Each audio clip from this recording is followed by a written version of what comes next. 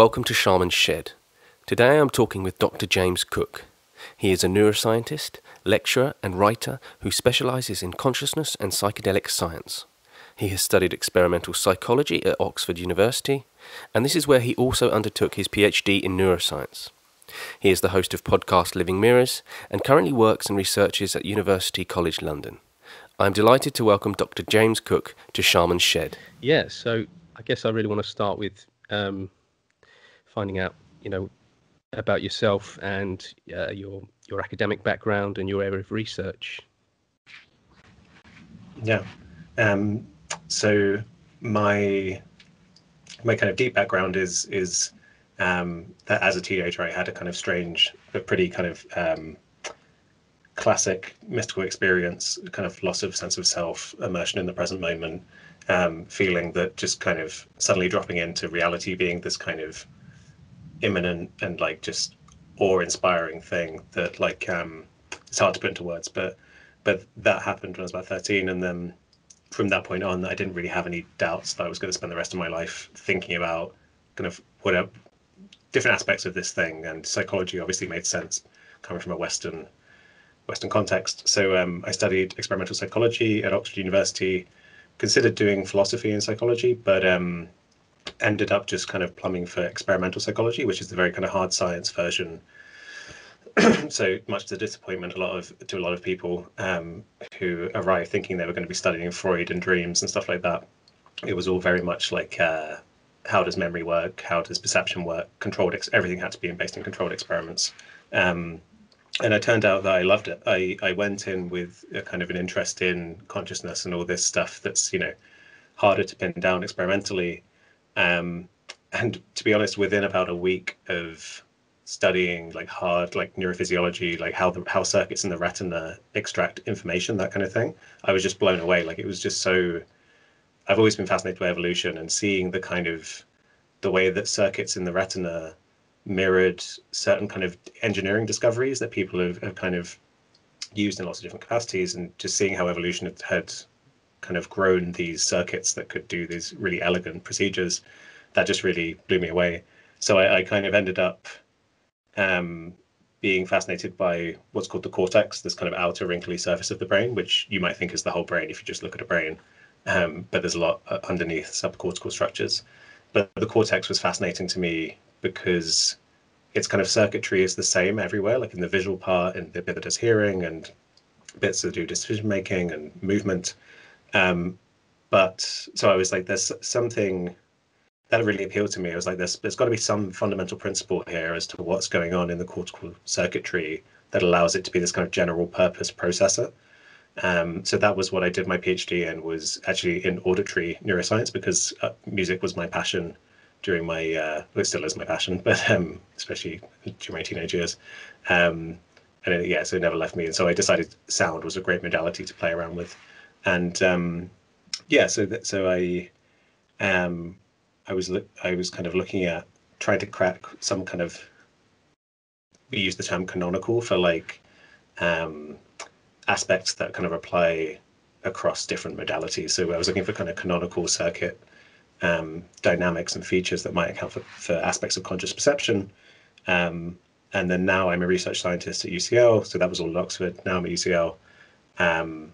And I continue to do that, but I've also, the lab I'm in specialises in memory and kind of dreaming and the role of sleep in what's called memory consolidation. So taking experiences and transferring to memories. So now I guess I have, neuroscientifically, I have a kind of overview of perception and memory, all this stuff that kind of gives us an experience of being who we are and being in this world. And in the kind of midst of that journey of doing hard science, I guess it was just maybe a year and a half ago now, but I was always keeping abreast of the consciousness research, even though I wasn't doing experimental consciousness research or anything like that. I was doing related things, perception. But I think I had a meditation practice, and I think I thought that consciousness was just always going to be a mystery. I thought it was just a bit like trying to intuitively understand certain aspects of quantum mechanics. I thought perhaps our brains just aren't kind of equipped to do this. There's nothing there's nothing in the laws of nature that says naked monkeys should be able to understand every aspect of themselves, right? So I thought consciousness was this fascinating thing I could explore through meditation, and I could understand the physical side of things in the brain, but you were never going to be able to jump that divide. And one day I just had an idea that that for me worked in terms of trying to understand how they relate to each other. And so it's coming out in a couple of weeks now in General Consciousness Studies, this theory called the living mirror theory, which for me, it took me from thinking this was an insoluble mystery to thinking this makes sense. So that's kind of something I do alongside the experimental work, because that's theoretical. So that kind of brings me up to present day, I guess.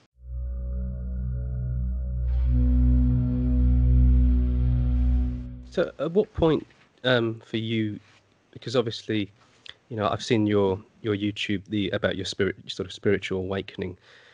You've obviously got a very sort of rational and scientific approach, but also, you're considering the irrational element of consciousness and spirituality. At what point did you think about looking at the irrational? Because that's something, most of us don't want to look at and don't understand. We sort of, once we experience something irrational, we rationalize it afterwards and put it back in its place. How did that happen to you, especially from having such a solid academic background? And I think I guess there are a few different kinds of irrationality we could talk about. There's stuff that really just doesn't seem to add up, and it's kind of paradoxical, that one might encounter with psychedelics or something, which is its own category. But if we're talking about things that are beyond rationality, we might say irrational rather than irrational. It's because most people, I think, if you hear irrational, you think, oh, that it's wrong and incorrect. Yeah. But the reason you might meditate, when you're meditating, you're not using your rational mind. You're trying to kind of intuitively apprehend kind of what's going on. And actually studying neuroscience, it seems a bit of a mystery to contemporary neuroscience that half of the neurons in the brain are in this small bit called the cerebellum, which is at the back. And modern neuroscience doesn't seem to know what to make of that. But to me, it makes sense, because there's a theory that the cerebellum is involved in intuition. And so I think a lot of our mind is actually this kind of intuitive apprehending of things that you can't quite put into words. But like when you see red, when you see the color red, you just know it's red. You don't need to say to yourself, I am looking at the color red, or you can't even imagine what it would be like to rationally see red, because it's such an irrational process. It just happens. Sure. You just intuitively get it, right? So bit off topic from your question, but so I think with that kind of perspective, the kind of this like mystical experience, spiritual awakening thing that happened when I was like 13. I wish there was better terms for it, because I think no terms really kind of sum up what it is, but it happened because I think I was far over on the stuck in my rational kind of head, like too much. So I think it came out of analyzing it from where I'm at now. What I was dealing with was being raised Catholic, and this kind of guilt-ridden trying to figure out the dogma of like how I could it was specifically about like if having blind faith, and I was like, I can't have blind faith, because even at that age I was like a very kind of evidence-based I guess like rationalist, and I was like, I can't have blind faith. All these adults are telling me I have to have blind faith, otherwise I'm going to be tortured by infinity by a benevolent God who made me this way, made me not having blind faith, but he says I have to have blind faith. And so then you just go in a loop, and you just kind of, I just couldn't, it just made zero sense, but I just went around and around and around. I now understand that I was also dealing with a lot of trauma and like just kind of fairly standard childhood, difficult experiences that a lot of people go through.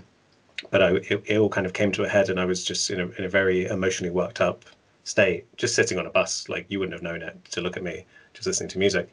And I think what happened is kind of, I guess, neurophysiologically, is that process just kind of ran out of steam. It may have even just been metabolically, like that those parts of the brain were going so much they may have just given up. But it also might have just been like, my mind got that there was no way out. I was truly trapped. And so after however many minutes, of doing this, or maybe hours, who knows how long this has been going around in my head, that side of me just collapsed, which was the only side of me I knew. And then suddenly I just kind of looked out the window and it was just utterly still and silent, and my mind was silent, and like nothing changed in my visual appearance apart from suddenly everything just looked like utterly fresh and kind of pristine, and and I was perceiving, everything just seemed so clear, and there was just no mental chatter, and it was this, it's the kind of thing that's attested to well in Buddhism, which is that if you do just sink into the present moment and you're not distracted in thoughts, clinging on to like, oh, I wonder if I can like have that in the future, or oh, I wish I hadn't made that mistake in the past. If you just sink in, it's like it's categorically fully liberating from any form of suffering, and so that's why I was just overcome by this sense of bliss and this feeling that like everything is ultimately okay in the universe. Like if you can just pay attention to the present moment, there is no suffering. Even, we see this with the monks who set themselves on fire in protest. They clearly knew that like they could even transcend that by just paying attention through meditating. And so to me, I was like, wow, like this is, a powerful thing. And so, but that experience wasn't rational. It was just it was apprehending something, seeing something, intuiting something in an instant. But it made complete sense nothing about it was supernatural. So I was, and that's the thing, in an instant, I went from someone who had spent years in deep distress, feeling like I needed to be Christian and worried about all this dogma. And then never for a second, the rest of my life, did I worry about it for a second more, because what I realized, to try and put into words, was when you stop thinking and conceptualizing and you just are present, suddenly you realize that reality just is. It's all just here, being, and it's beyond what you say about it. People can think different things, you can say different things about it.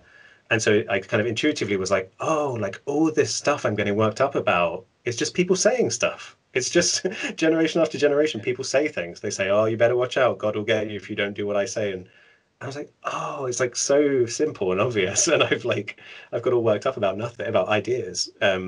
So then yeah, that was when I was like, okay, like I don't see this being spoken about in our culture. And where I did see it spoken about was in the spirituality section, which I was kind of, I guess I just intuitively grew to feel was like not where serious intellectual work was, like to me that was like not, I think this is ridiculous now, and I think it's a pathology of the culture that we've managed to try and other anything spiritual and to do with meaning. But at that time, it's probably a pretty common thing being kind of English and, a man, it's not something you're kind of encouraged to look into. So that's kind of why part of me did think I should go and join a monastery and just be like, I should cultivate this for the rest of my life. And I looked into it, but turned out as like a 17-year-old, I couldn't really get to Tibet. And I went to Nepal for a bit, which was my my attempt to do that. So that was, I instead decided to go down the kind of science path, and was exhilarated at every stage to see that everything I was learning about the brain and about biology fitted with this experience. Nothing contradicted it. And again, you'd have these baffled lecturers saying things like, yeah, like there's no CEO in the brain. There's no part of the brain that's the puppeteer that controls all the other bits, like, and saying it with a sense of like, how weird is that? But to me, it just made utter sense that there's just this reality is this kind of process, and we're these like distributed systems that just kind of come into existence, and we're not really this story we tell ourselves in the head that we're like in control of this body. So I guess it came in at the beginning, the kind of irrational stuff.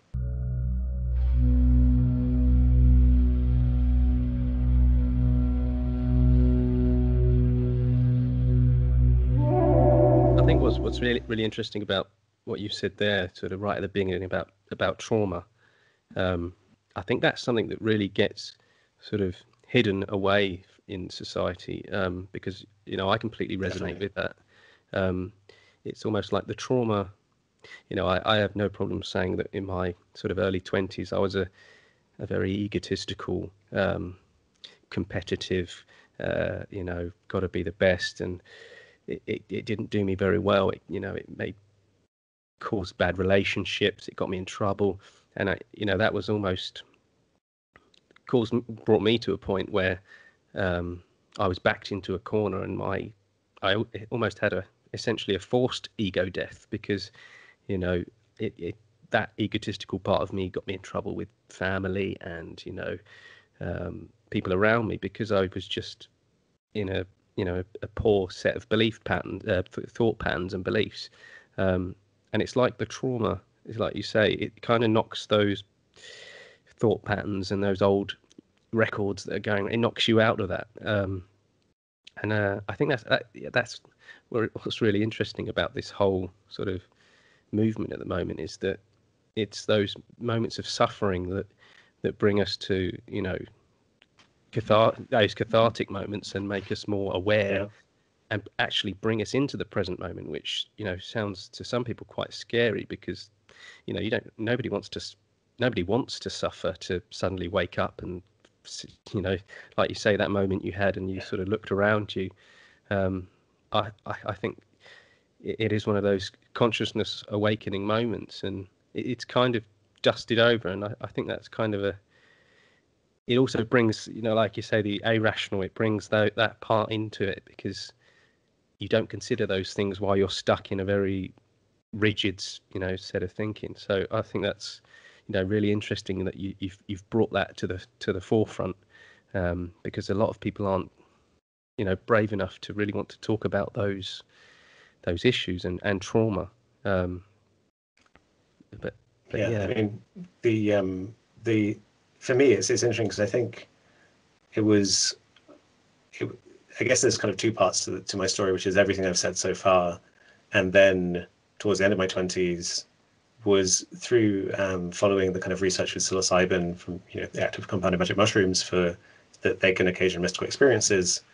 That caught my attention because I felt like this was the most valuable thing that ever happened to me, but I barely spoke about it to anyone, and because I knew I couldn't really, as an experience, I couldn't really convey it to someone if they hadn't had it.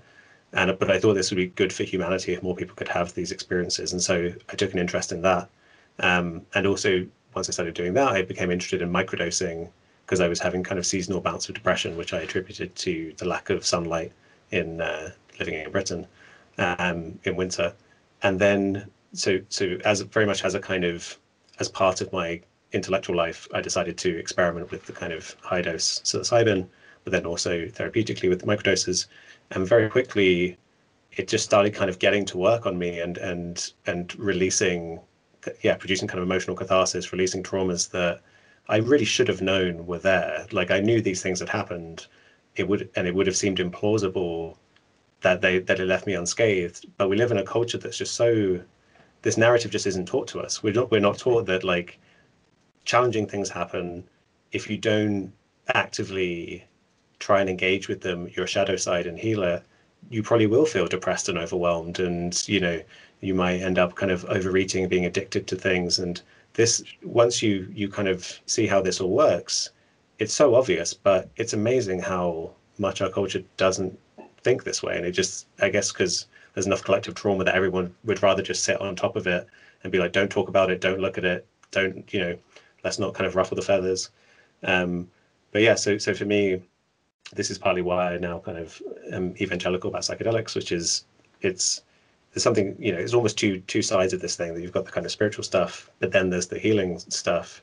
They are deeply interrelated, but for me, it's almost two sides of this story, because I think the kind of spiritual experiences I had before that point, even though I saw them as healthy and saw them as genuine insights into the nature of the mind, I think they were precipitated by trauma. They were precipitated by being pushed into being disembodied, overly identified with consciousness. And now, thanks to psychedelic medicine, I can be far more embodied and still access those conscious states. But yeah, the whole range is available. Instead of having an unhappy ego that I can escape from, I now have a kind of relatively happy ego that I can choose with how much I want to identify with it.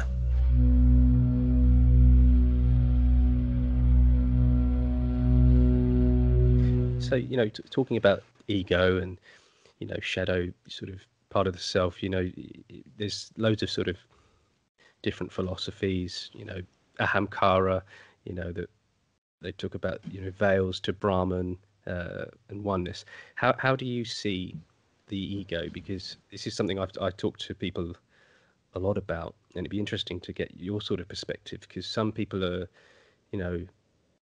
go from a sort of Jungian side to it and think it's something that needs to be integrated and the reins need to be taken control of it, to detach from it and see it as something separate.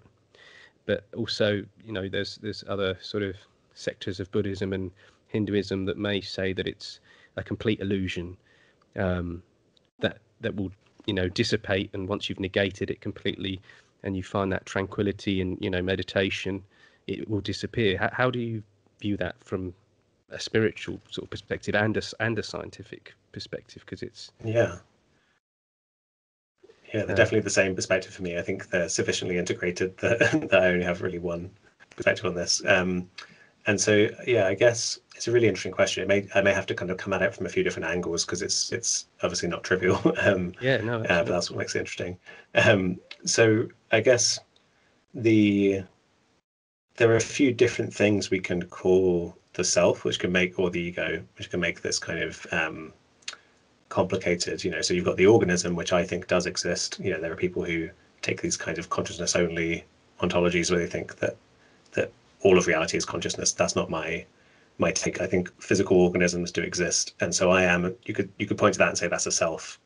Differentiates me from you. But as soon as you start to think about what you mean when you say yourself or your identity or your ego, you realize that's not really what you're talking about. You feel more like you're in your head than you feel like you are your toenails or something, right? Like you feel like you're kind of inhabiting this body. So there's this psychological self. So there's that. And it's confusing because the psychological self is a concept that maps onto a bunch of different things, but the body is one big part of it. So it says this is my body as opposed to your body is not my body. But then it also says those things that happened to me yesterday are my experiences and my intentions for the future. So all of that gets woven together into this single thing we call a self. And I mean, maybe even just saying that, people can kind of get the intuition that like there's no way that can be a single thing. That's a bunch of different processes. There's perception of my body, there's imagining the future, there's remembering the past. And so we're this complex organism that weaves together all these different cognitive processes into this. We say that there's a self. It actually doesn't ever really get woven together into a self. This is what it is, I think. There's a lot of books now saying this kind of link between Buddhism and neuroscience, because everyone's agreeing basically that the Buddhists would say that the self isn't what it seems. Perhaps it's an illusion. I think that's a good way of saying it, because there's something we're pointing to when we say the psychological self, but it's not what we think it is. There's not a solid unitive James inside me that's like a soul that can survive death. That's the thing. That's an illusion. From the Buddhist perspective, and then from the neuroscience perspective, there's no way you could find something like that. But the psychological processes do exist. And so for me, I think if you'd asked me in the past, I might have said that the self was an illusion to be transcended. And if you identify with just being, you can kind of move past this kind of somewhat false sense of separation.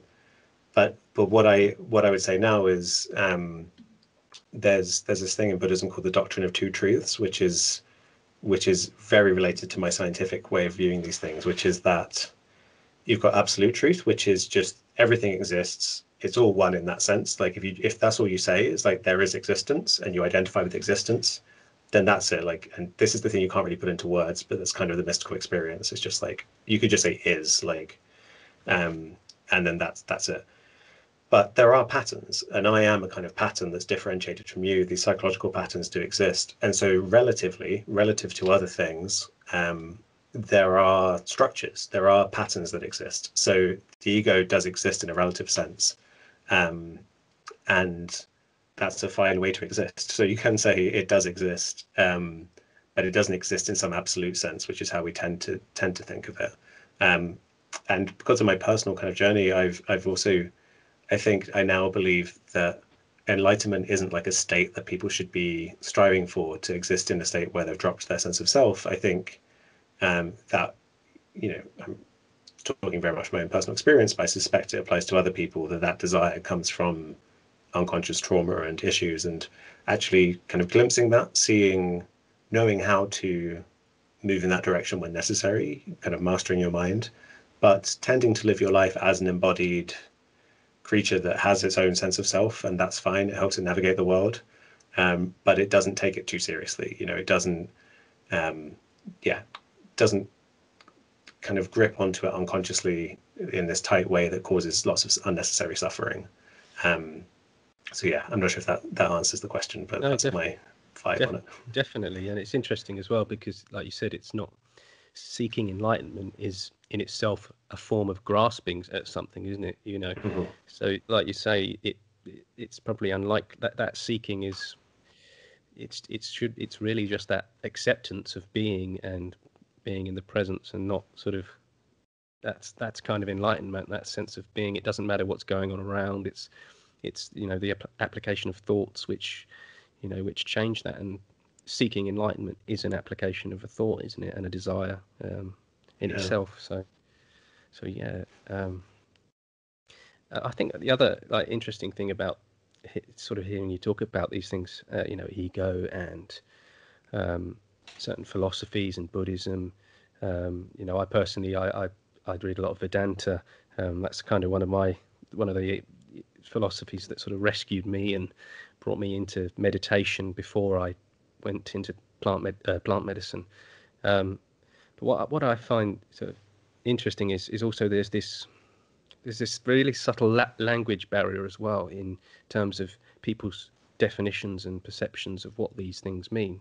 So, and even like the word the self, there are even across the different philosophy, there are many subtle differences in how they come across, and it's really hard unless you've negated all those signs and symbols, and when you're in that sort of tranquility of meditation, it's really difficult to sometimes to communicate those things with each other and have actually a mutual understanding. Yeah.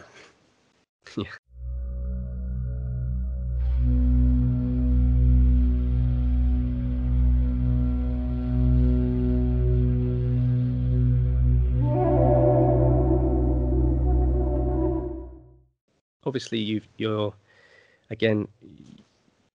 come from that really solid academic background, and you've done something really bold in looking at San Pedro and ayahuasca and psilocybin. What have these things sort of taught you, again, both scientifically and spiritually? What made you turn to them and investigate them, and what have they done for you, essentially?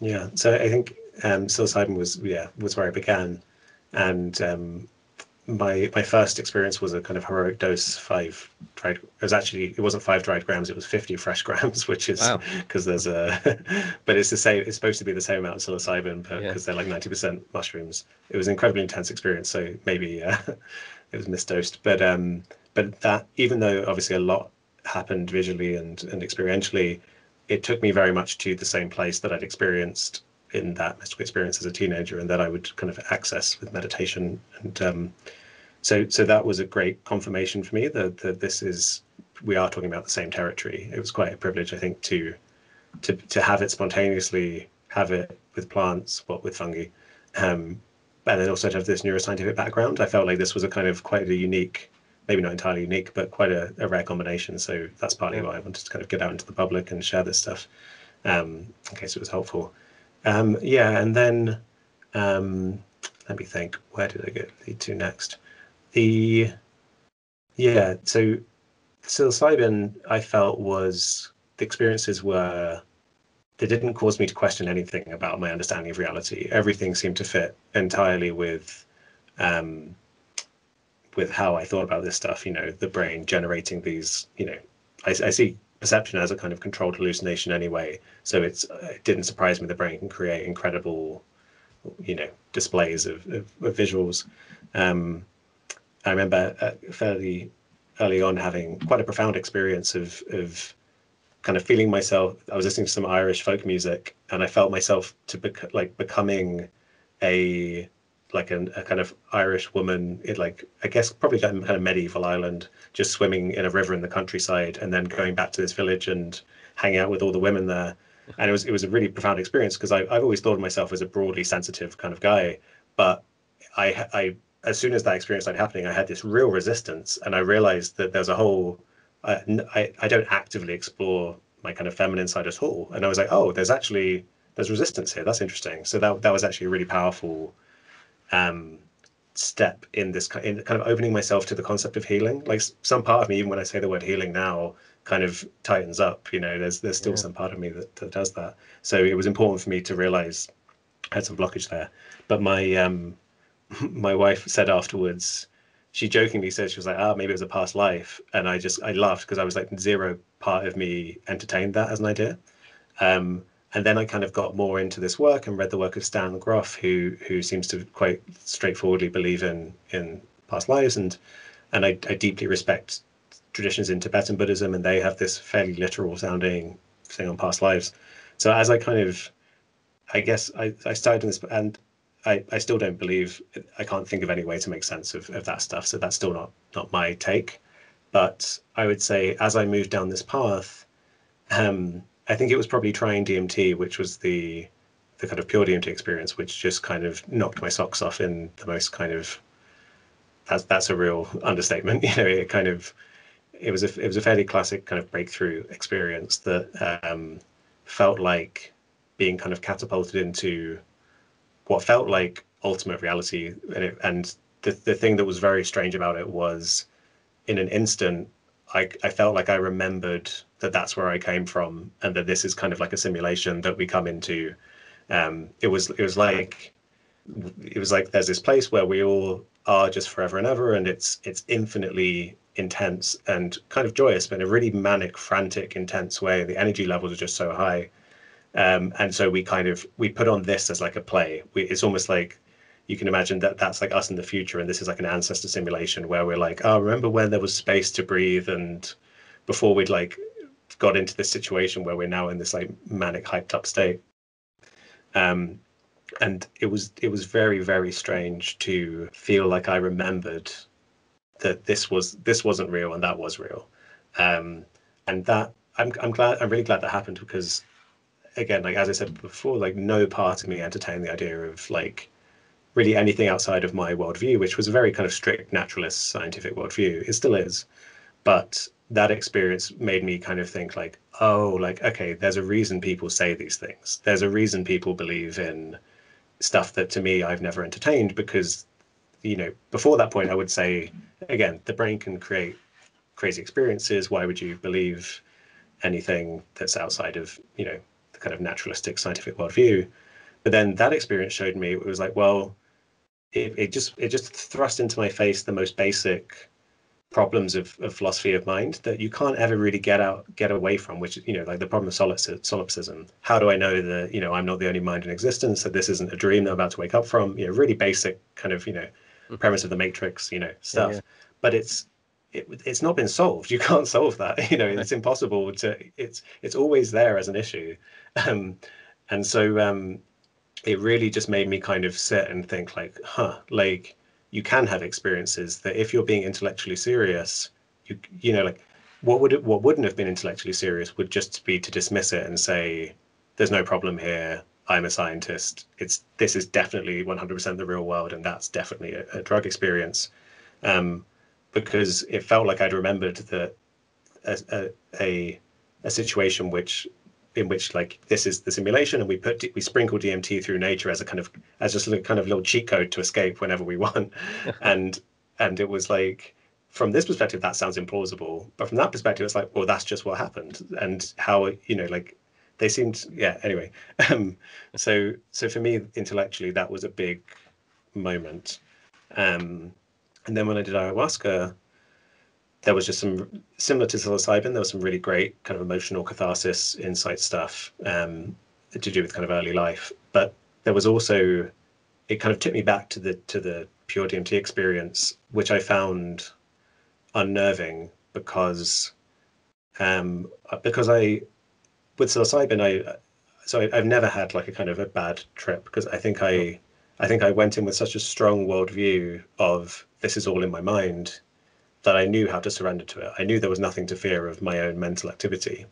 After the DMT thing, the ayahuasca experience, you know, you have these entities coming at you and seemingly these aliens operating on your body, and like this it's happening as real as anything, as real as, you know, us talking right now.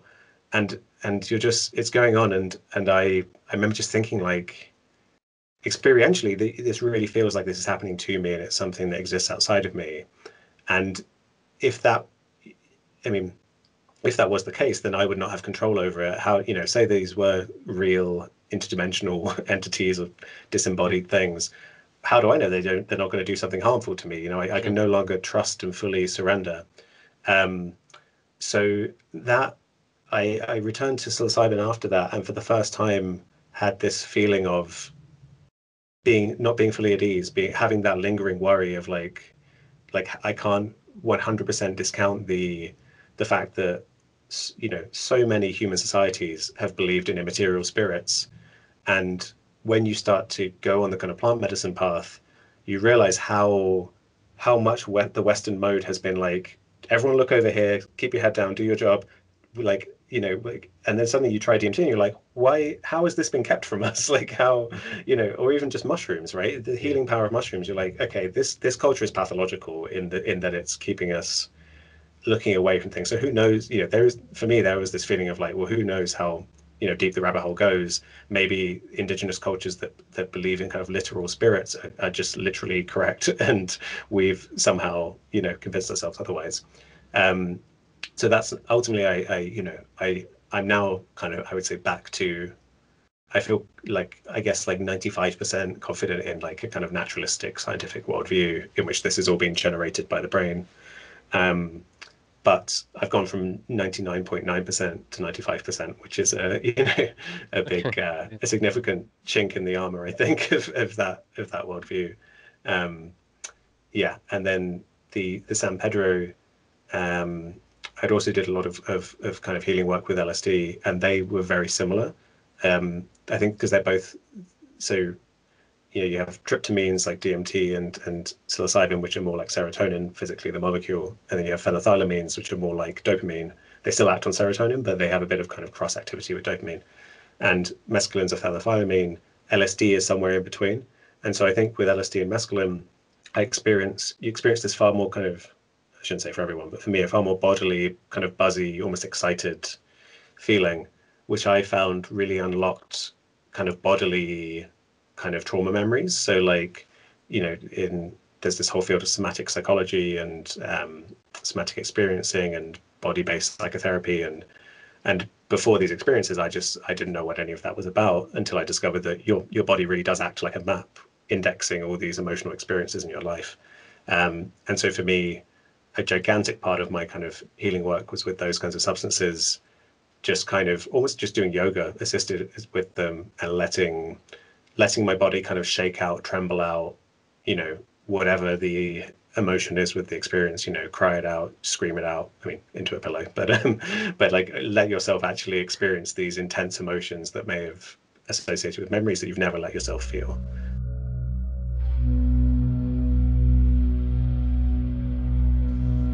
Have you found that being a meditator, that's given you, when you're using any of these plant medicines, it's given you a better level of introspection while you're in the experience? Because obviously you can, in a younger day, someone that goes into these things without any, you know, goes in recreationally, it can be a bit of a disaster, whereas with the meditation it gives you a bit more of a, you know, control of your mind. How did you find that Yeah, was 100%. I would say to anyone who's interested in this stuff, cultivating a meditation practice before, just doing 10 minutes of mindfulness, even if it's only for a week leading up to it, is such a good preparation. Because, you know, if you sit down for 10 minutes and after 5 minutes your legs are a bit uncomfortable and you're bored, but if you just train yourself in that moment to look at the contents of your experience and accept it and come back to the present moment, that is the skill I think you need.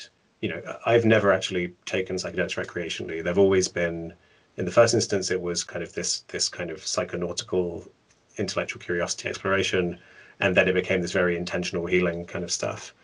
And so if you're doing that kind of thing, especially if you're doing the first kind, the kind of, if you're interested in mystical experiences and that kind of thing, then to me, the method that I realized I was pursuing unconsciously was to kind of lie back, observe the contents of my consciousness, and just let it. And so effectively, I was meditating the whole time, or at least I was being deeply mindful the whole time.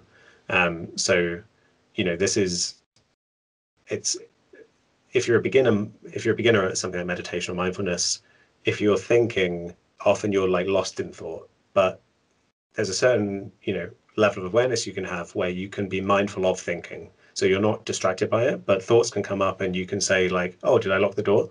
But you see the words, oh, did I lock the door? And there's still this kind of perfect, imperturbable awareness of that being just like a smell arising into consciousness. So and then psychedelics really help with that, give you that perspective. So if one just lies back and then watch their mind unravel, which makes it sound maybe less appealing. But like with a high dose psilocybin experience, you might find that as you get to the peak, the mystical experience may only last 5-10 minutes, but as you're getting near the peak, suddenly your ability to think rationally and just speak to yourself in sentences starts to break down.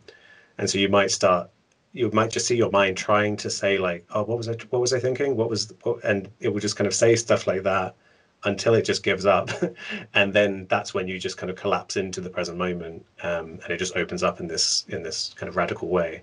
So for me, I would say mindfulness was really crucial in that. And I guess for the therapeutic stuff as well, I would just see what came up and just kind of follow it down with curiosity. So even there, I think I was being just mindful and just observing.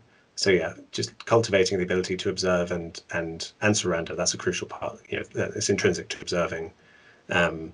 If you try and resist, that's never going to serve you well in any of these kind of states. So yeah, I think meditation is crucial in training yourself to surrender as well. Yeah, definitely that sort of theme of surrender and letting go. It does help, doesn't it?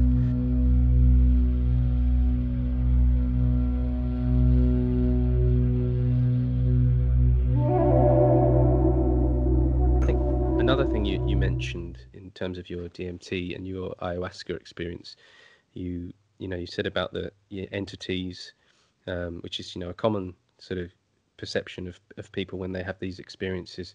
I recently read a thesis by Brian Harvey Wilson. It's about 15 years old, and he did a study to look at where the correlation between alien abduction, alleged alien abduction victims, and shamanic rituals. The ceremonies, the entities that people experience. And one of the things that he sort of came out from that was whether, well, the common denominator was that all the people that were giving the alien abduction accounts were Westerners, or American and English, and and also a lot of them were for the rituals. It was kind of tourists, ayahuasca tourists, and what he was sort of aiming at was that we've been sort of drip fed for a long time, the idea of aliens and those sort of beings in the West, and it's kind of already there in our system when we get to these experiences. Whereas if you talk to the tribes and the shamanic culture, they have always identified these things as star tribes and spirits and other beings. I just sort of wondered what your thoughts on that were, and whether you thought that this it could be a lot to do with our our perception and our the imprints that's already there in our minds, setting us up for these things. That sounds really interesting. Can I clarify if the was the impression that maybe the experiences were the same in the indigenous people as well, but they just use different language? Or do you think that like there's an active additional experience of aliens that doesn't happen in indigenous people? I think they were experiencing entities as well, but they were more because their culture hasn't really looked at them as an alien, or they more accepted them as spirits, that they were it was part of their DNA already in their upbringing. And for the West it's the opposite. So because my instinct is that these experiences are coming from deep within us in a way that's not deeply culturally conditioned, you know. So I suspect that if you could go inside the mind of someone who's been raised in the Amazon and they have an entity encounter, and you know, this is just my gut instinct with this stuff, I suspect you would look at that and you would say, oh yeah, that's an alien abduction experience, like that's the same thing. And I think the reason I say that is because you know, have never had any interest in UFO phenomena. And you know, I discovered last week that I grew up in one of the local woods near where I grew up. Apparently, is one of the most famous UFO sightings in like world history happened there. I just had no idea because I know that's how lacking of interest I am in it. And I should say until now, you know, not to sound like I'm really going far out there, but but yeah, so my first DMT experience, suddenly I was lying on a table with about 8 of these kind of 6 foot tall beings examining my body with technology, and communicating with me telepathically. And oddly, I felt like I knew them, like I recognized them as these things that watch over us. This was experientially, you know. I don't. It's worth saying actually, like when I say I don't take it to be kind of literally true, I actually don't take anything in the mind to be literally true. I think that that's a really fascinating thing when you study the mind. You know, you realize that redness, like red apples, aren't actually out there in the world. You know, redness is a construct of our minds. The self is an illusion. So it would be crazy to me if it turned out that the contents of psychedelics were literally true, given that I think basically nothing in our experience is literally true. But yeah, so I think so one thing is, it's astounding. Like, it made me realize that abduction phenomena are, in the very least, kind of archetypal human experiences. You know, there's something deep inside us that is being triggered. You know, I say at least because I'm sure there's some people who say would say it's literally true, and you know, I have a lot more open mind to that now, to those people. But so yeah, I think it's a deep phenomenon. And actually, I'm in the middle of writing a paper, which is my take on these experiences, not necessarily just the UFO thing, but the kind of visionary experience in general. I can't say too much about it until it's published, but the general thing is that we've been talking about mystical experiences, which are kind of these unitive states where you realize that you're kind of, you could say, one with the universe or whatever. And I see that as being completely easy to square with science. You know, I think it fits better with science than believing in egos as these literal things that exist. Visionary experiences, you know, are the kind that DMT produces. People have these near-death experiences, and also the kind of thing you see a lot in Western Abrahamic religions, you know, kind of interacting with angels and, you know, communicating with God. Like they're very, the self and other duality remains intact instead of collapsing as in the mystical experience. And it's very interactive, very emotionally overwhelming. You know, it feels like there's just like love is pouring at you typically. And there are, things that are perceived to be alien, like aliens, angels, demons, whatever, some kinds of entities, immaterial entities interacting with you. I mentioned before, you know, how mind-blowing it was to me, the DMT experience. After processing it and thinking a lot about it, I came down with a way of squaring it in my mind with a kind of naturalistic worldview, where actually it still retains its meaning. And so I guess what I can say is, it's like, what I've tried to do is kind of, it's like a kind of biologically and computationally plausible version of Jung's collective unconscious, like a way of thinking about, you know, just our deep programming. And so I think that it's effectively triggering very deep programming. You know, we're a very social species, right? Like it shouldn't actually be that surprising that we can imagine interacting with entities, because that's what we're doing right now. You know, if you don't interact with other beings for, you know, more than a day or two, that should set off alarms that you're probably going to die if you're a human in the wild, you know. So I think it's triggering basically our deep programming. So I actually think the meaning is real. I think the messages people get are real. You know, when they get the message that love is really, really important for us, I think that's true. You know, and that's even if you take off the kind of the fact that that's a nice thing to think, and you take a kind of cold, you know, headed kind of Darwinian look at things, you go, well, actually, pair bonding through romantic partners and nurturing the young are potentially the two most important behaviors for survival. If you don't mate and you don't look after the young, then good luck passing on your genes, right? So even in that very narrow sense, it's clear that this emotion that we call love is absolutely foundational for us.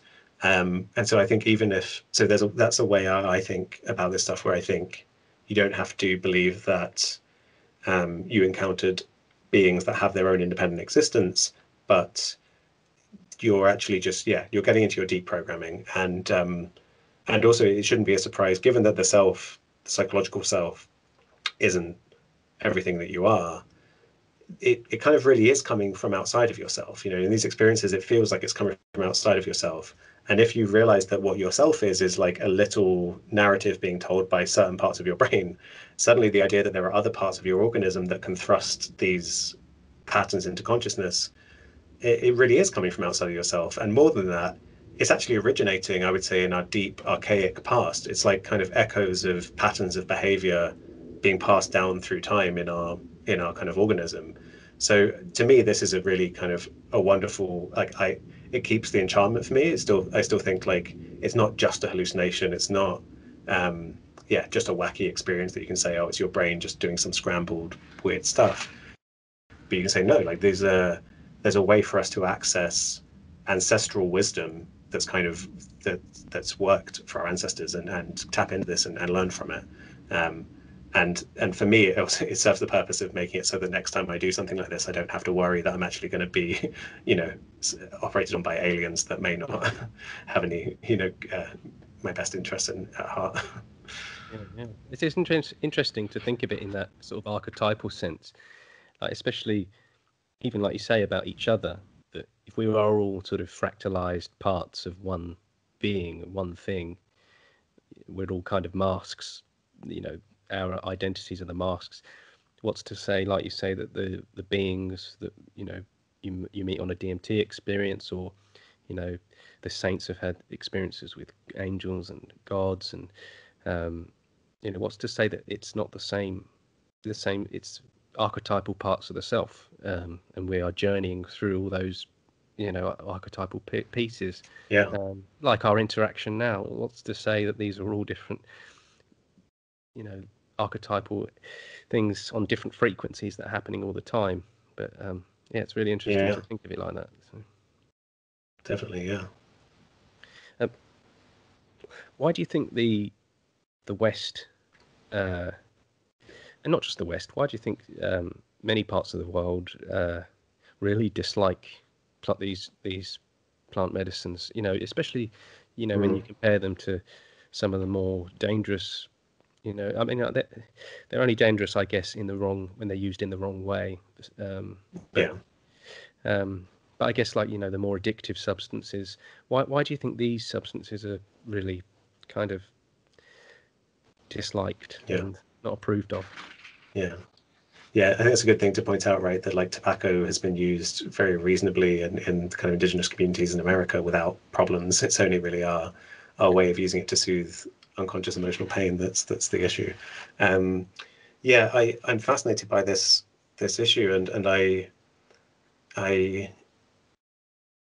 I've been reading a lot around kind of the formation of early civilization, and I kind of wish that I had training in anthropology of some kind, because I really want a good answer to this question. And my feeling is, from what I've integrating everything I've seen, is that I think there's the dichotomy is between kind of decentralized, the kinds of communities we see in indigenous communities, where you just have a true community, interdependent. There's no king, there's no ruler, and you have mutual support, and everyone's kind of deeply embedded, and it's like a network that needs to be tightly woven together and regulates itself. They don't need rules and hard laws, because if you're in a village of 50 people and everyone is your cousin, and you're through marriage you're tied to everyone, suddenly you don't need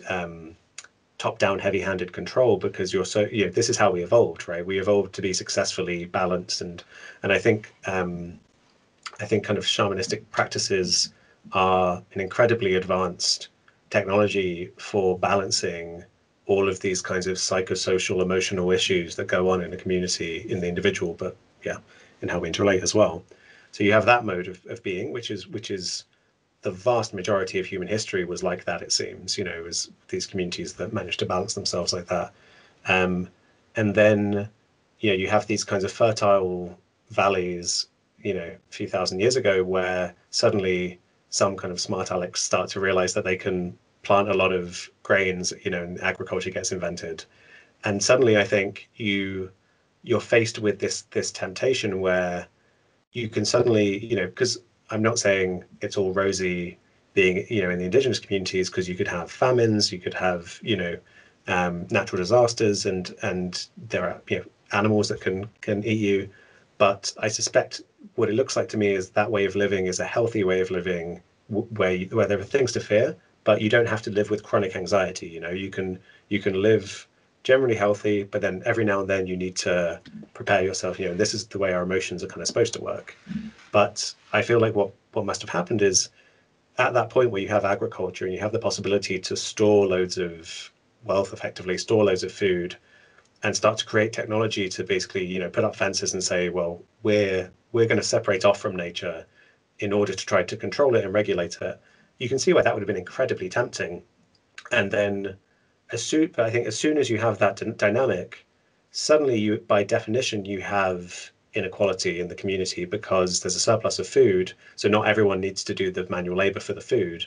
So by definition, like, some people are not going to be working, and you suddenly, well, you know, have a rush for whoever's the most powerful, presumably, is going to start forcing other people, to work for their food that they have. I mean, we take this to be so normal now, but imagine it, you can imagine a sci-fi thing where, like, imagine if some people managed to kind of get hold of all the oxygen and forced everyone to do their labor for them, and then they like paid them in oxygen. It suddenly looks very malevolent, and like, you're really enslaving people through this dynamic.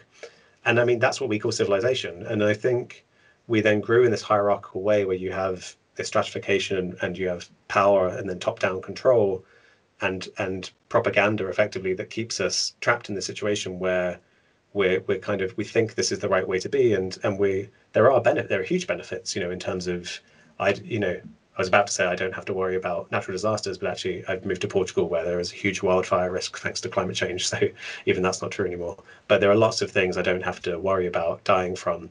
So you can be. There are plenty of reasons to think the system is good, but I think this system, all the way back to the first civilizations, it's the game of control, fear, constant trying to, it's like in meditation. If you're not meditating, you might be kind of anxiously worrying about the future, ruminating and thinking ahead, as opposed to coming into the present and finding well-being. I think our culture is stuck in this, and since civilizations have been stuck in this kind of unconscious thing of like, more, run away from the trauma, run away from, and the traumas, as I say, could have been natural disasters or whatever in the first instance.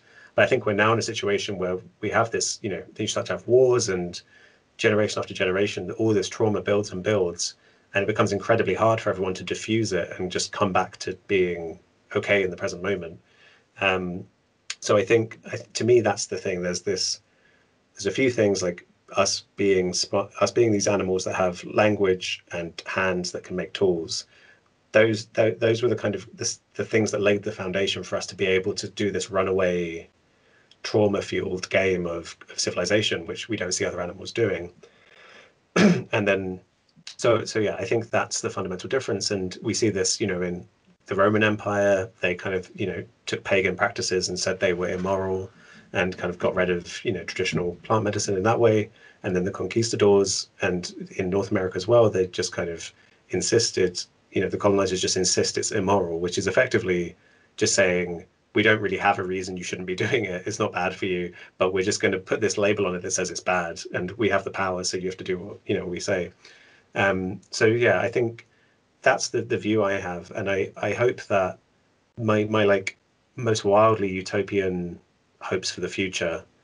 That's one way of saying it. The other way of saying it is, I think the only thing we can do that will save our species in the long run is for mass healing, for like mass kind of, coming to everyone individually diffusing their trauma and helping other people to do it, so that everyone can just be kind of present enough to go like, whoa, like everything got crazy for a minute there. Like, why don't we just collaborate effectively?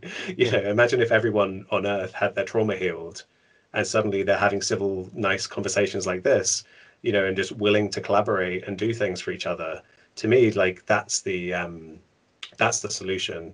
And so that's why I think actually plant medicine is the best bet we have for kind of transforming human organization on Earth, and having everyone move willingly because it makes sense to them towards a kind of decentralized, healthy, collaborative, free way of being. You know, like I think effectively, I guess I would like to see a kind of global eco-anarchism where everyone's completely free of any kind of control. But the only way that can work is if the vast majority of people on Earth are anarchists, effectively, in the sense that they are people who are healthy enough to want to collaborate effectively. You can't, I think that's the beauty actually of, you know, I mean, people get scared by the label anarchism, I think, because it's, again, been propagandized against. But if you're talking about just decentralized, maximum freedom and and believing that equality will arise out of that because everyone's just choosing to collaborate. The beautiful thing about that is you can't impose it on people. You can't, it's not an ideology that you can say, I'm going to force you to be an anarchist. I'm going to force you to be free and choose to collaborate with me. You know, it doesn't work. So yeah, I think the only thing we can do is try to heal everyone to the point where we all, you know, and this is if it turns out this perspective is right, I'm assuming everyone will see it the same way and go, huh, yeah, let's do that. That makes more sense. But you know, if I'm wrong, then something else will happen. But you know, in general, you know what I think you're doing in terms of your research and especially your YouTube channel. You know, it's incredible. You know, in the past, it's really been anthropologists. You know, like I think I mentioned to you before, like Michael Harner, Jeremy Narby, Rachel Harris, who I'm reading at the moment. You know, they've tried to bring science and, you know, spirituality and plant medicine together, and so that it's, you know, palatable for the, you know, the West and for the rational mind. But I think it's kind of fallen on deaf ears for a long, not to everyone, but for the majority, it's kind of fallen on deaf ears. And unfortunately, the lens of anthropology, you know, and anthropologists admit this, is often a problem, because it's that other, it's viewing a culture rather than actually experiencing and being part of it. And even going in and experiencing it is not necessarily having the ingrained culture. I wonder for you, from your perspective, sort of doing something, you know, it's almost that step up now that, you know, you've got that really strong, you know, the scientific background that to marry that with, you know, with the spiritual side and with the shamanic side. You know, I wonder whether that's going to be able to penetrate, you know, Western brains, you know, because a bit more, because, and make it, take it to a new level, because people in this, particularly like here in the UK, people really, unless it's, you know, if it's solid and it's rational, unless it's got those foundations, people, Right. everything else is nonsense, and it won't even be considered. And I think what you're doing, I'm hoping that it starts something that people now begin to consider. And I'm going to say that irrational instead of irrational, like you said. Start to consider that, with some actual, you know, some decent, you know, clout and weight behind it, and, you know, you've got the credentials to do that. But the problem, I wonder, is, you know, I think the same with the anthropologist. How's it going to be? How's the problem of making it palatable and accessible to people that don't necessarily have, you know, the spiritual background or the academic background? You know, there's lots of language barriers there that people may not have a clue what we're talking about. How is that going to be? How is that something that can be overcome? Yeah, I mean, I think going back to what you said at the start of that, I think the fact that these things are, we could say experiential rather than irrational even. Sorry, the technology, but you could say like if someone has their own experience, you know, it doesn't matter what I say. You know, I think that's the beauty with the plant medicines, and with meditation as well. But you need more guidance there. But with plant medicine, you can just, you know, you can have experiences, come to your own conclusions, and all I'm trying to do is kind of offer a map that I think makes sense, that people might be able to follow. You know, so I'm not saying this is the way it is, you have to agree with me. It's like if people walk that path and they say, this bit of the map I think you could improve, then I can improve it and integrate it, right, and just try to help. So yeah, I think that map making process is the way that I'm trying to get people to open up to this stuff. But it's really hard, like, because I, you know, instinctively felt most of my life that people wouldn't get it if I spoke about the kind of meditative and mystical experience stuff that I'd had. And it was only really when the psychedelics started when I realized that they are these unbelievably powerful catalysts for healing, and that they've been kept from me and from countless, you know, other people, and that's just utterly wrong. That was when I was like, okay, like I need to talk about this stuff. I need to be an advocate for this stuff. And to be honest, I felt a lot of distance open up between me and a lot of people I know. And I thought of these people, you know, they know the research, but even there, you know, I felt this happen. And so it made me, it's not a trivial problem getting people to open up to this stuff. You know, I think, so what I hope is seeing the fact that I can go on and on about this at length, and even people in my life don't seem to pick up the thread. I mean, some do, but that makes me feel like, again, what I'm doing is a map for once people are on the path in some way, however they come to it. And I think what's probably going to be the most kind of transformative thing, I'm imagining like 5 years from now, psilocybin assisted therapy is prescribable, so that a lot of people with depression can go to a clinic where there's kind of, you know, therapists who will guide them through an experience, and, you know, and that it will have the kind of incredible effects it's having in clinical trials at the moment.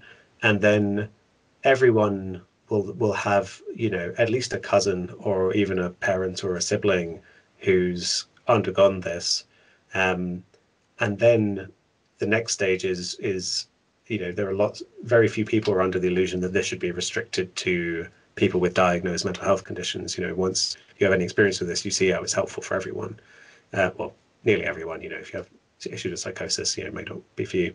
But so I think I can imagine over the coming decades having a situation where it's suddenly just a kind of, because of that first stage of everyone having their having it be normalized because it's a medicine for someone they know, then thinking, oh, well, maybe I'll try that that thing for myself, given that there are now these clinics or whatever, you know, that you can go and do it at.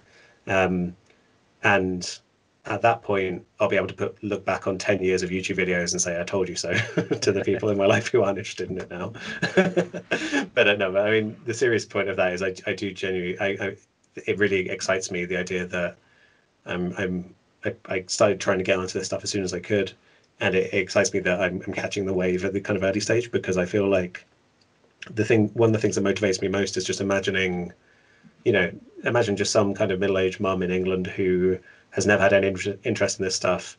She has a mind-blowing mystical experience on psilocybin because of kind of, you know, depression, and then is like, what the hell, how do I make sense of that? And then is just types into YouTube and then finds there's a whole library of talking about the science and you know, pointing towards people who deal with emotional healing and all these things. And that genuinely, you know, I was joking when I was saying I told you so, but the kind of nice way of saying that is it excites me to think that people will be able to find out what I hope will be like a treasure trove of materials that will help them make sense of this stuff, because if you're the only person doing this stuff, it can be alienating. You know, this is why integration groups are really powerful for people, because you can discover what feels like the most important thing you've ever discovered, and then everyone else just looks at you like you've gone a bit weird, you know. And I think that's its own kind of painful experience for people.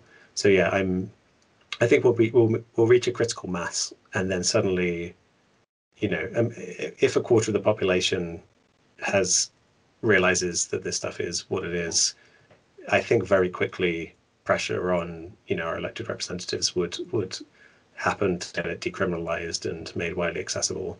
And I think that's the beautiful thing with the mushrooms in particular is I can imagine kind of community centers where, you have people, say you all join up together and pay a minimal fee to pay rent, but then you if these are decriminalized, you all just grow the mushrooms together, which is very minimal cost. It's just a plant that can't be a fungus that can't be patented, and then guide each other in these ceremonies and integration circles.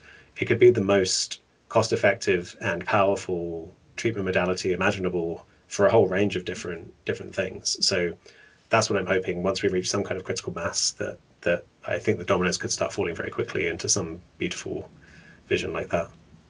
Yeah, no, I hope so. I really do hope so. Yeah.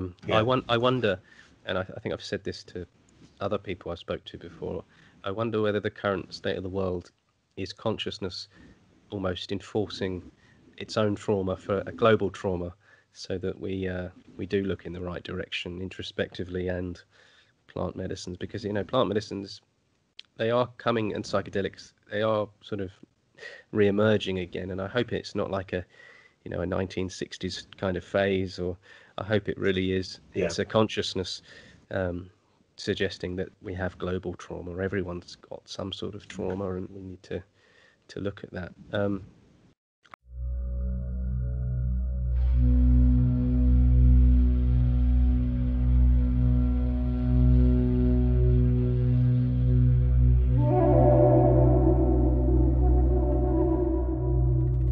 I wondered what your thoughts were on synchronicity. But obviously, being a meditator, having experienced plant medicine, I just wondered if you'd experienced them from your meditations, and not just synchronicity, sort of the psychic experiences as well. Whether you'd had anything like that, like in certain again philosophies and religions, you have cities. I wonder if those things had crept into your experience, and what you think they are from, again, a spiritual perspective, and also from what the brain's doing. What's the scientific aspect to it? Yeah, it's funny because I still have part of me was so kind of comfortable with the way that this mystical experience squares with the natural world, and that part of me would have been happier if it just the story ended there, and we didn't have DMT and the weird entities and all this kind of stuff. I think this comes out of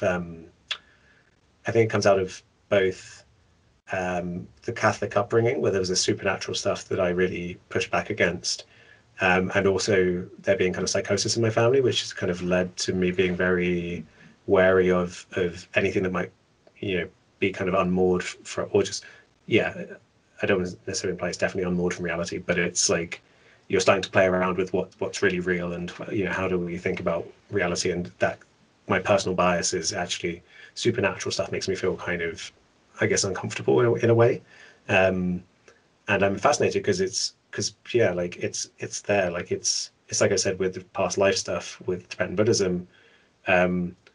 Part of me thinks, perhaps there's all this stuff they got perfectly right, and perhaps there's this stuff they were just mistaken about, because every culture has its kind of blind spots, whatever. But there's another very strong part of me that thinks that's just some kind of Western patronizing, colonizing mentality, where it's like, they are just making stuff up. And I respect so much about these traditions that when they say there are these kinds of cities, as you say, these kinds of mental powers, I think like presumably there's something going on there, and I can't really make sense of it.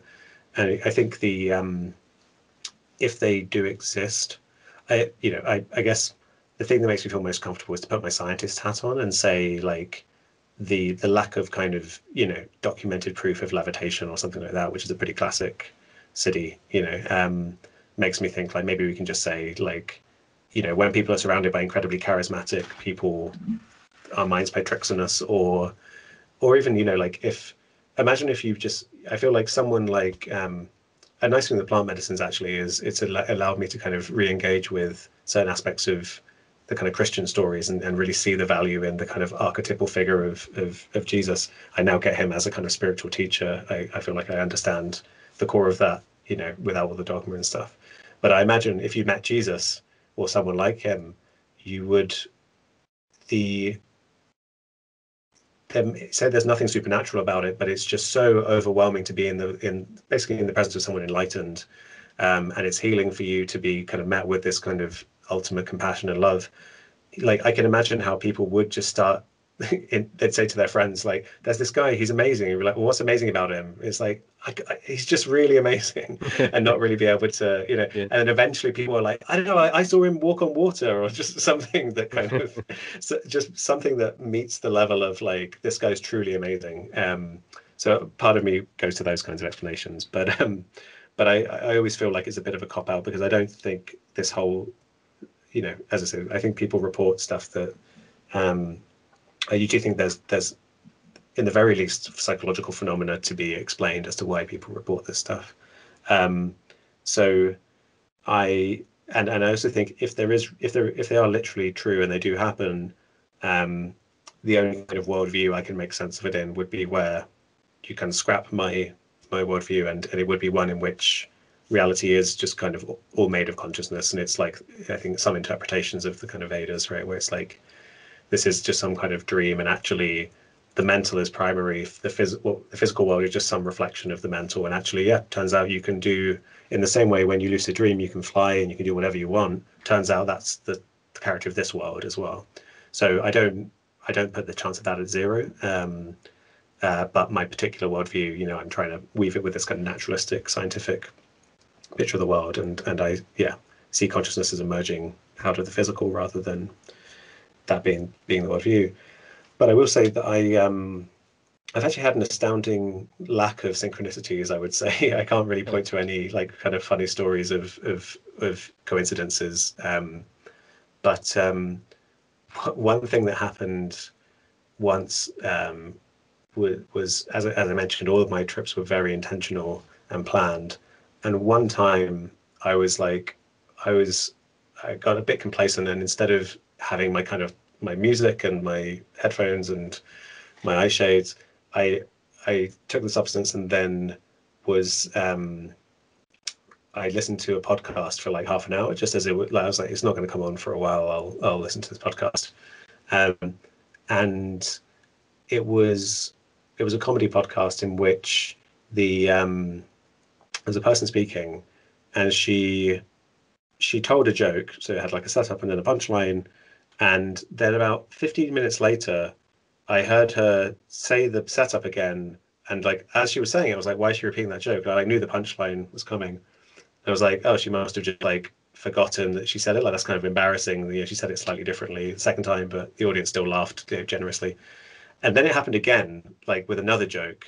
And then I got this kind of feeling of like, oh no, like it feels like I'm predicting the future or something. Like it feels like time is I'm getting some weird psychic like visions of the future. And so I immediately just turned it off, because I was like, again, like that's not why I'm here. Since then I've been meaning, that was well over a year ago, I've been meaning to go back and try and find that episode and just see, maybe she did just repeat two jokes. Which seems less, well, I never heard her do it in any other episodes. So but yeah, but even then it's kind of interesting, because it felt so real that it happened in that linear way. But having studied psychology and seeing how illusions work and how unbelievably convincing they are, it seems very possible to me that my brain could have been doing something where I actually didn't hear it the first time. But what happened is she started telling a joke, and I had some kind of fluctuation in like a kind of certainty signal, like kind of with deja vu. You can imagine you just get this random, because your neurochemistry is changing, that there's a bit of the brain called the perirhinal cortex, which seems to signal familiarity. So if you're, like as we're talking, like that will be increasing its activity. I think it actually might signal it by decreasing its activity. Either way, it changes in one direction or the other. And I suspect that if you turned it up, if you kind of suppressed the activity, I wouldn't recognize you anymore. This is the kind of way these kinds of things tend to work in the brain.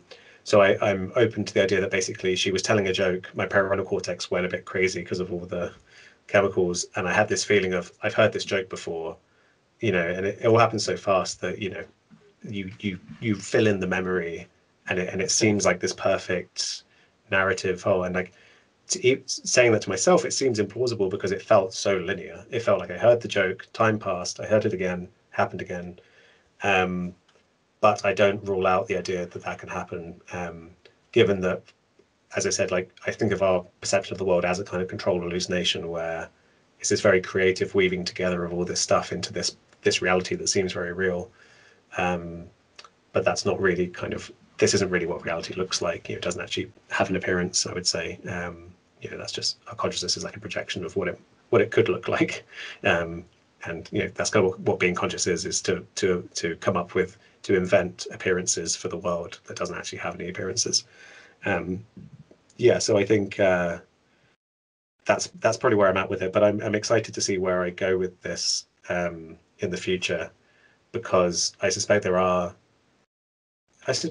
things that Western science currently dismisses that will turn out to be, true. And I don't usually weigh on this because I don't want to be the kind of the skeptic scientist who just says there's probably some, uninteresting explanation. And I like my explanations to, I feel like it's very rare for meaning to be misplaced. It can happen, especially with psychedelics. You can just, with paranoia, or you can come up with kind of false stories.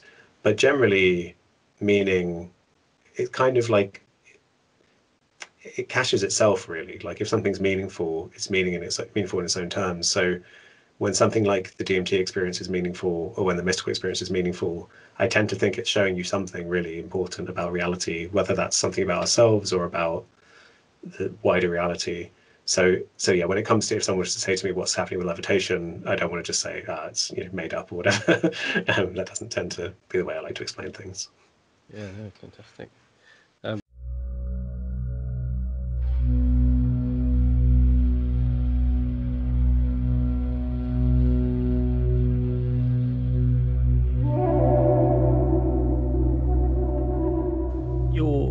You're a practicing meditator, which involves negating of thoughts and introspection and things like that, and obviously breath, retention of breath, slowing the breathing down.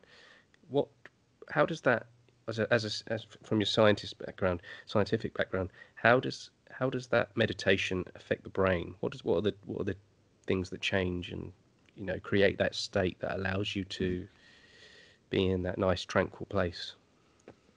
Yeah, so I'd say for me, for most of my life, the kind of meditation I practiced was it's closest to a kind of Tibetan form of meditation. These teachings called Dzogchen, which is very it's like, rather than negating, it's like it's all inclusive effectively, and it's kind of like resting in awareness, or awareness of awareness, or Krishnamurti called it choiceless awareness, where there's just kind of existence appearing in consciousness, and thoughts may come, everything may come, but it's all just this kind of play happening in this kind of illuminated space of consciousness. And that can be a bit of a disembodied feeling, that you're identifying with consciousness, or even beyond that, you're just identifying with existence. Once I did the kind of trauma work and healing work, I started to really feel the value in meditation. People would do like body scans and those kinds of meditations. And so in the first kind, I wouldn't be trying to control my breath, I wouldn't be trying to do anything, just witnessing. But in the second kind, you're more actively engaging with your physiology. And I think that's really powerful, for kind of coming to an embodied way of dealing with this stuff. And so in the first instance, what you're doing is you're kind of dropping your sense of self. And so there's, if I were to do it now, I look at my hands, there's this feeling of just being actually, instead of this being inside me and everything else being outside me, there's a kind of continuous just display of visual inputs, of visual appearance. It's a bit like looking at a film being projected on a wall and being immersed in the film and thinking you're seeing this person run down a street perhaps, and then suddenly you can kind of toggle your perception and say, well, actually, there's just a play of light on the wall. That person isn't actually separate to the street. It's all just a flat two-dimensional display. You can do that as well with awareness. You can kind of realize it's just a display in this kind of sphere of consciousness. And so when you drop your sense of self, that's associated with reduction in a network of brain areas that's been called the default mode network, because it's the default mode you tend to be in is when you see these areas activated. So you put someone in a brain scanner, tell them not to do anything, their mind will start wondering if they're not a meditator, or even if they are and they're not meditating, you just think about, this scanner is noisy. What am I going to do tomorrow? When's lunch? What time is it? All those kinds of thoughts. It's highly structured with a sense of being the thinker, thinking the thoughts. And so all of that way of being is tied up with this illusion of the self.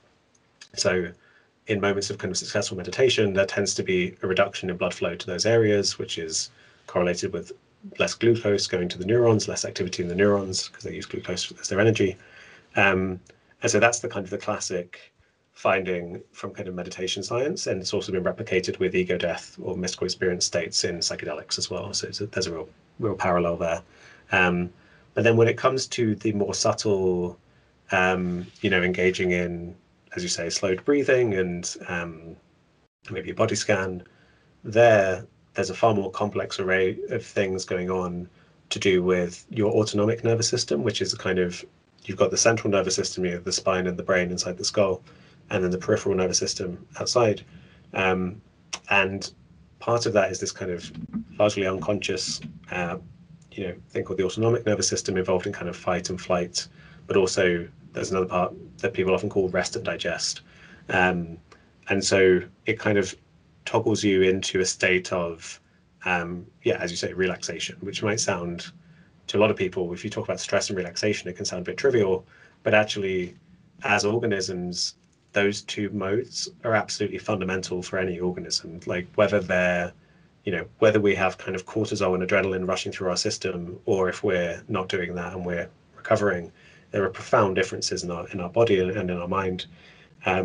So that's I would say that's one of the most important parts of what's going on. You're getting this far more with the kind of relaxing body scan type. It doesn't have to be body scan, but if you're just, as you say, slowing your breathing and getting into a tranquil state, you're training your whole organism really to inhabit a space of health more often than in a state of kind of activation. And yeah, for most people, you kind of take wherever you are on that spectrum as normal, and you might try and relax for 5 minutes and they may not have much of an effect, and you may think, well, relaxation doesn't do much for me, and being a bit stressed is fine, I'm usually stressed anyway, that kind of way of being. But with psychedelics, you can really start to explore the spectrum and realize what it feels like to be so relaxed and so open that you have these deeply spiritual experiences of feeling yourself to not be separate to the rest of the universe. And suddenly then it's like, oh, okay, now I see the value in deep relaxation, moving myself over this territory. It's like you get a bird's eye view of the landscape, and now suddenly you can move towards profound health, both physiologically and psychologically.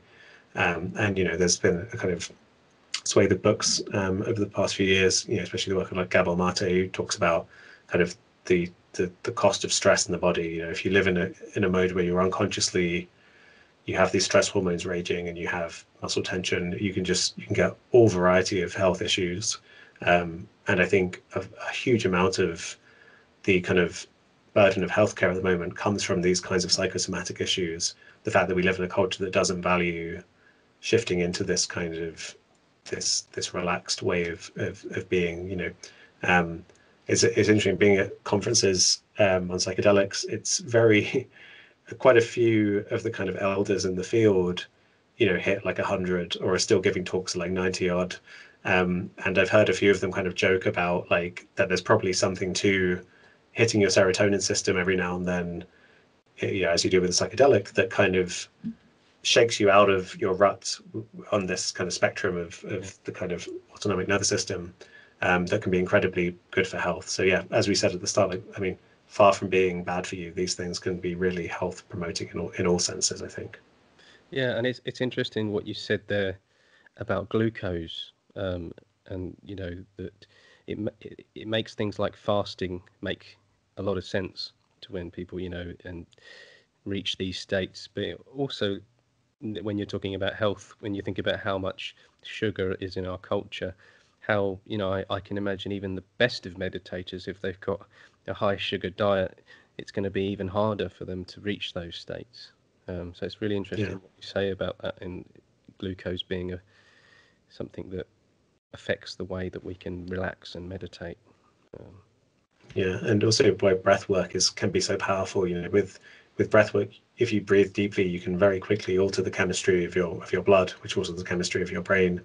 And you know, people report incredible kind of DMT like experiences just from breathing rapidly and kind of holotropic breath work. So yeah, it often takes the powerful plant medicine to kind of, again, like show people the territory, because if you say to you and me right now, oh, if you do a kind of guided relaxation meditation, it'll be really good for you, or if you breathe fast, you'll have the most psychedelic experience of your life.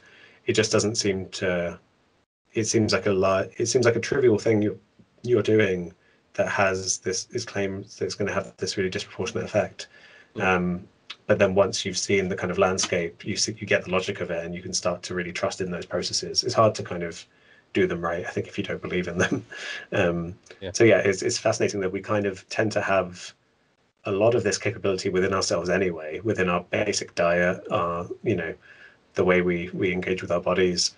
And yeah, that's something that's great about these things. You can end up basically realizing you don't really need them that much at all Yeah. in the end.